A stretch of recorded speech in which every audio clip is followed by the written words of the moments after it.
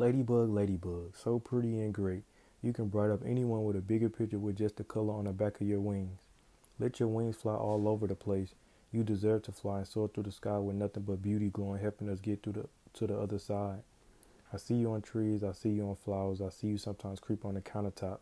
I trap you in a jar and admire you, then release you back up in the sky. You deserve to be admired for your beauty and charm. Take off from the ground and teach us how to soar through the storm.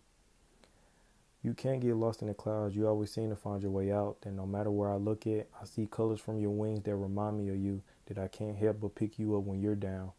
Teach the caterpillar a valuable lesson. Sometimes you got to raise your own top of the jar.